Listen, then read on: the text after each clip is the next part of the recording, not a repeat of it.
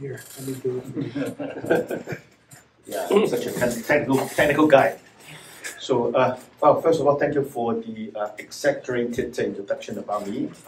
Thank you for showing your support for what I've done. And don't be fooled by, appear to be, have an iPad and notebook and an iPhone. It's not me. Actually, I haven't prepared anything in the form of speech. I think today is basically a time for us to have a, I would say, general dialogue, something informal, so that we can have real exchange of ideas and coming together and brainstorm about what we can do as a community to move forward on so many important issues in our city, in our province, and in our country. Maybe, it's better if some of you can ask me questions later so that I can respond more directly. But at this point, I just want to share a few observations about what had happened in the last few weeks, and perhaps that could be the starting point of our sharing and exchange of ideas today. Well, I would say that the last few weeks is very eventful, right? So I think so many things happened within a short period of time, and probably nobody has an expectation of how some of the things being turned out. And if you ask me what did I see to be a good thing came out from the debates, and the controversy in the last few weeks, I think I would say that it has opened up an opportunity for us to address a very important issue, which is the drug problem in our community. And also, it has become a case illustration of how the participation of people can make change in the decision-making process. So those are the two things I want to focus on. Of course, the whole thing, I would say that came out of the blue. Nobody expected this proposal of having a safe injection site be brought forward in City Council.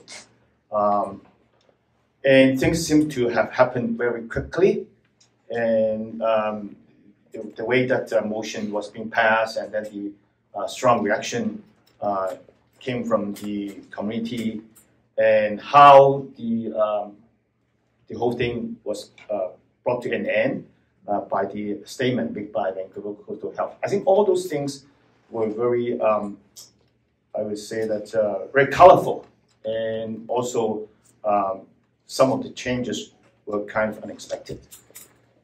Now, talking about the process, I think we have to understand that in Canada, at the different levels of government, they have certain procedures and protocol for things to be carried out, or things to be brought forward at different levels. So maybe in order for us to participate in the political process, we have to understand those procedures and process. For example, in the event of, or in the subject of safe injection site, it was first being brought forth as a notice of motion by two councillors, and it was first discussed in the General Purpose Committee meeting on February the 5th. Now, that's a normal process. Any councillor can initiate a motion and to ask to be put onto the agenda. And that's what happened. So the two councillors move a motion, give notice, and it was being put into the agenda on February the 5th. Now, each city might be different, but in the case of Richmond, we have the system of committee meetings. We have a few standing committees, and different councillors might sit on different committees. And the General Purpose Committee is very special because it's all the members of council sit on the committee. We have two committees that all members of the council were actually members: the General Purpose Committee and the Finance Committee. Other than that, committees such as Parks and Recreation, Public Works and Transportation, and a few other committees, only a few members or a number of members sit on those committees, but it's not the full membership. So that's what happened on February the 5th. It was being discussed in the General Purpose Committee meeting, and the motion was put on to a vote, and you already know that the results 8-1. So I was the only person who voted against it, on the ground that I felt the motion itself was very problematic. Briefly, I think the motion itself was very complex, and as we said, the devil's in the details, right? So that the first part of the motion seems to be asking for exploration study about the practicability of having the injection site, but the rest of the motion, part 2, 3, 5, 6, right? The other section seems to be very prescriptive, having a direction already. So that's why I vote against it on the ground that this is a very complicated motion. And to follow the process, once it was being discussed and voted in the General Purpose Committee meeting, it will be brought forward to the full council meeting the following week. We have the full council meeting every 2 weeks. So that's why the following week we brought it up to the full council meeting. And as you know, there was a time that we let people participate in the discussion by making presentations. Now this is what I like about Richmond's process.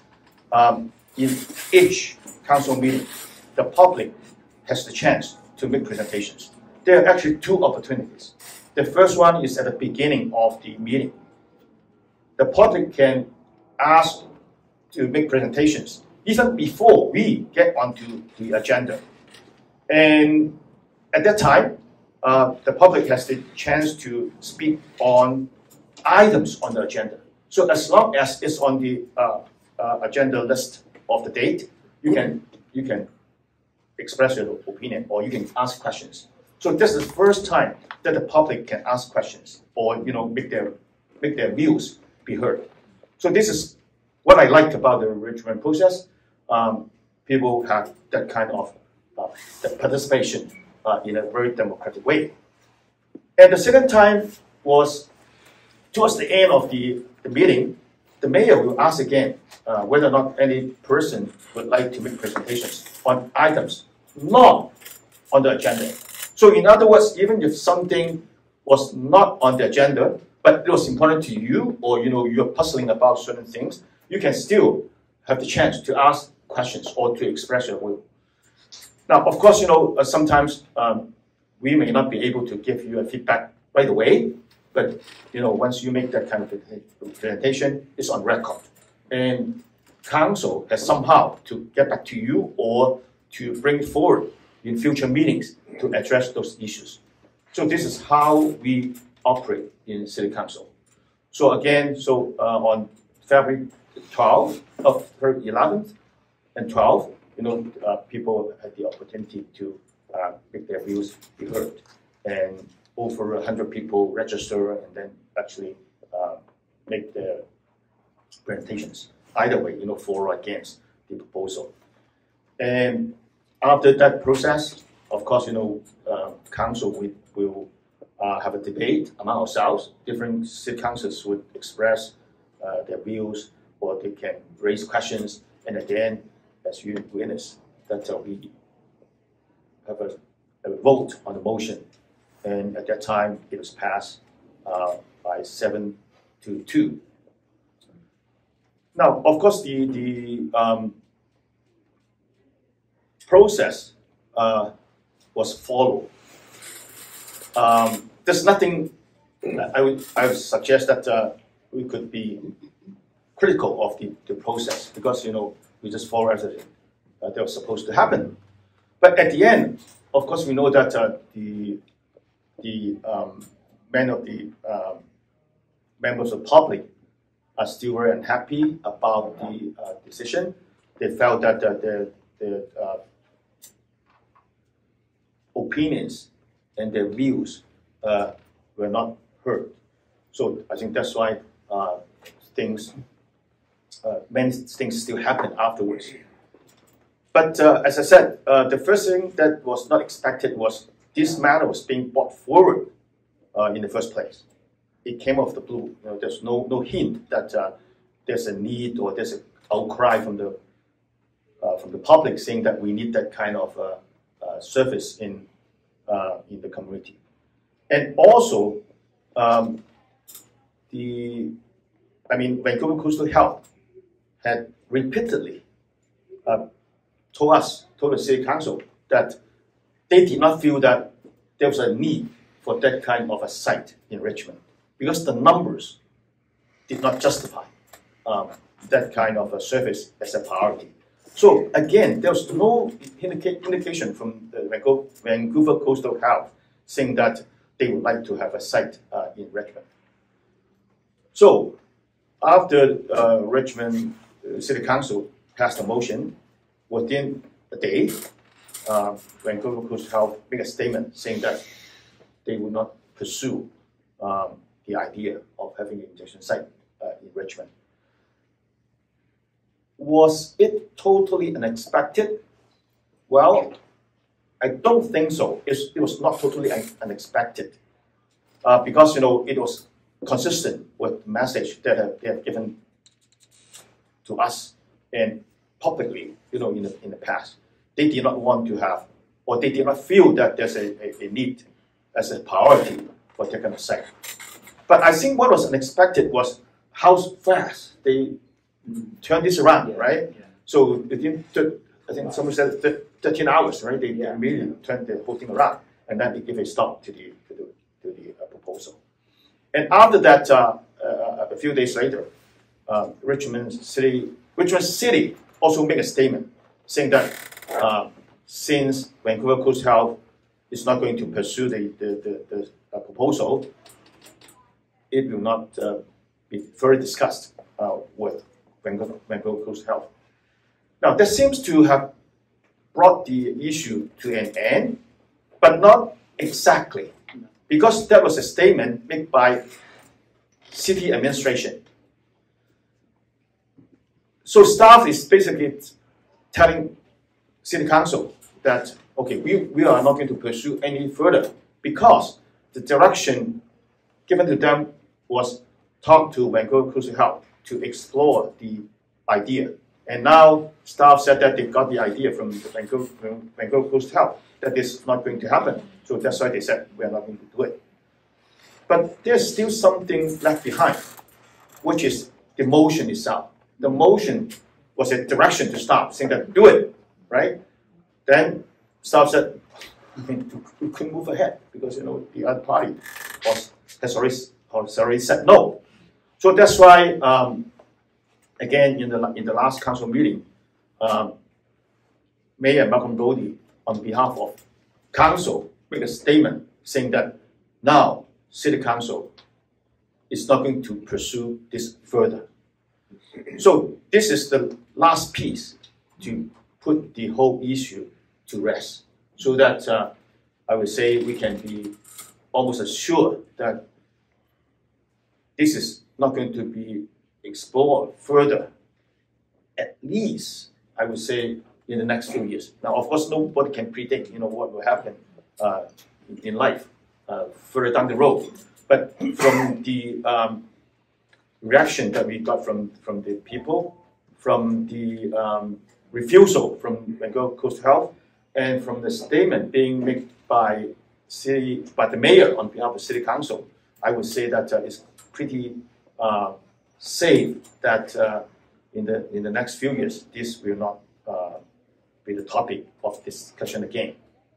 Of course, nobody can guarantee 100%, but I would be very, very surprised that this will be brought up again by City Council.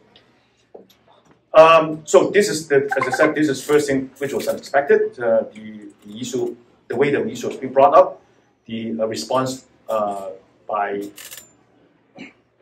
from Wendy, how fast they put a stop to this thing. But I think there's another surprise in the whole process is this response of the people in the community. I participate in the General Purpose Committee meeting on February the 5th.